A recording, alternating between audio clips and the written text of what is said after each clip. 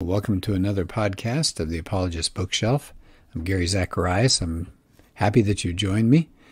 I want to cover, for the second time, I want to dip back into a book that I had covered in one of my first 100 podcasts. It's called Relativism, Beckwith and Koukl.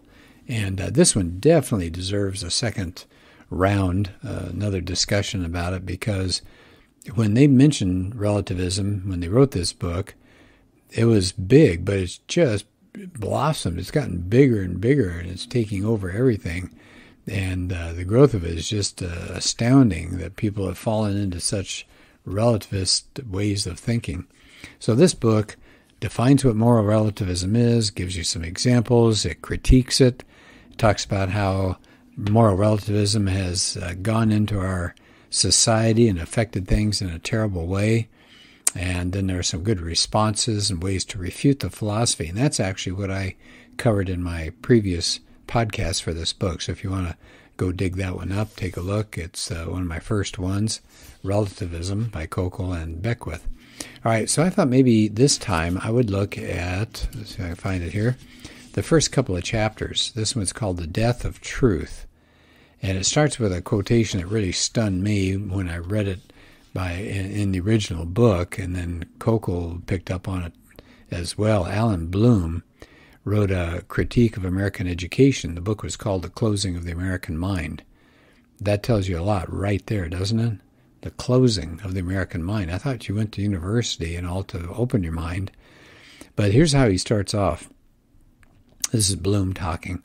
There's one thing a professor can be absolutely certain of. Almost every student entering the university believes or says he believes that truth is relative. Wow. That's so sad, but it's true. And Koukl points out that we're witnessing and we're being part of the death of truth. It's a terrible revolution, and we're part of it. And that's the idea that we could know any particular thing for sure. True truth. It's gone. People have lost the confidence that you can make a statement of fact that is really fact, and people instead say, no, it's just your opinion. In fact, the word truth now is pretty much true for me, and that's it. And Koukl and Beckwith are going to point out that when truth dies, things that cling tightly to it, like ethics, perish with it. If you can't know truth, then moral truth is incoherent. Ethics become relative, and then right and wrong are just matters of individual opinion. It's just how I feel. The death of truth has created what they call moral decay. And it says every debate ends with a barroom question now. Says who? Yeah, I've seen that. That's so true. Then Koukl takes it a step further. He says, when morality is reduced just to your personal taste, then the moral question that should be out there, what's good, what ought we do, what should we do, that's gone. And it's replaced by a pleasure question. What feels good? So not what is good, but what feels good. And so it works like this. People assert their desires, and then they try to rationalize their desires with moral language. So he says that's the tail wagging the dog.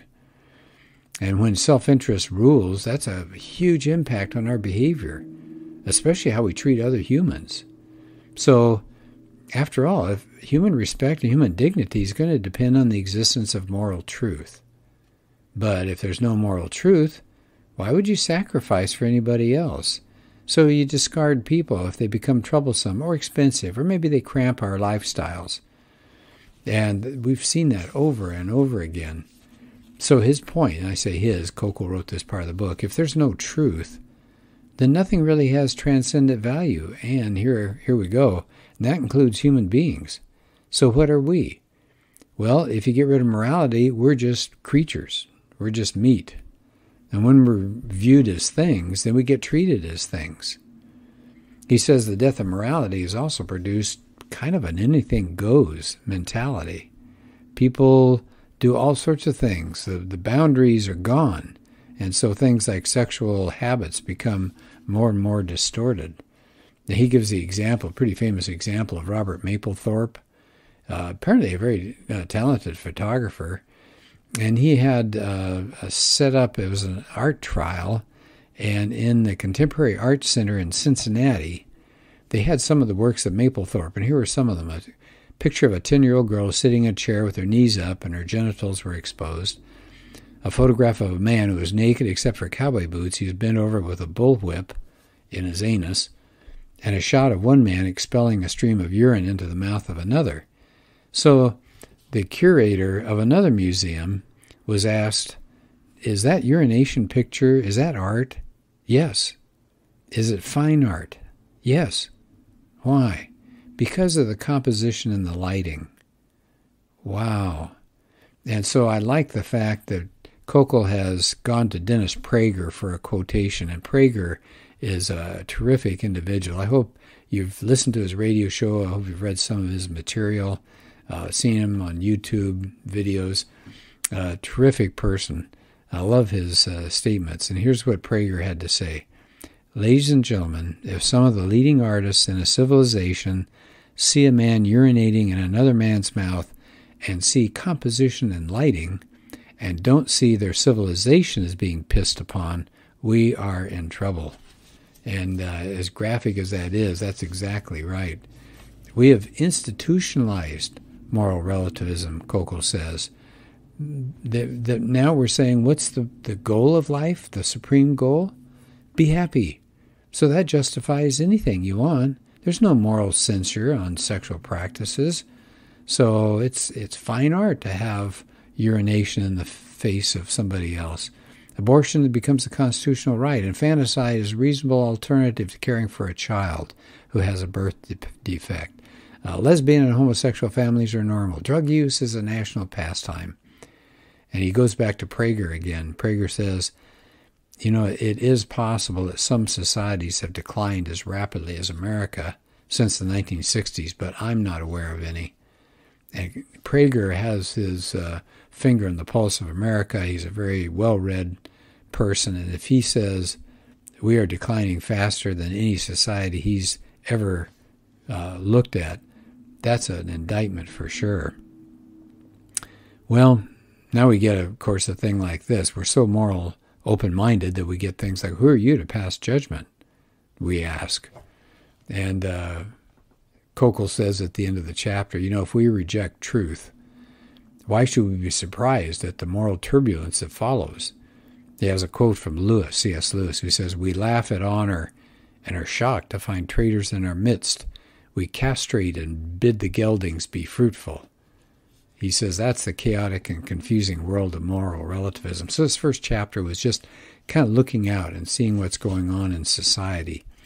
In chapter 2, and I'd like to continue just a little bit more of this book, he talks about, you know, at one time the moral systems that all societies had three characteristics. First, you viewed morality as a supremely authoritative guide to action. It trumped how you felt as an individual. It trumped preference. It trumped self-interest. Moral questions would be some of the most important that you could ask. That was your highest priority.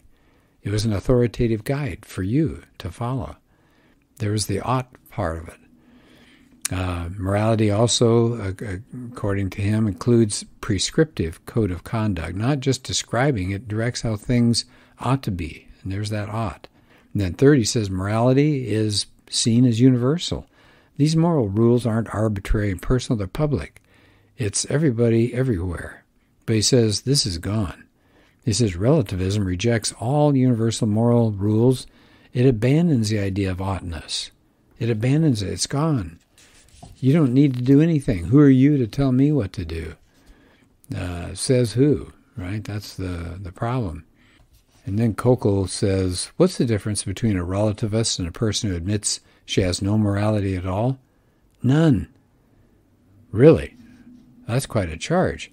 Well, how does a moralist make a moral decision? He decides for himself whatever he thinks best. How does somebody who has no morality decide how to act? Same thing. You decide for yourself what you think is best. So here's the problem.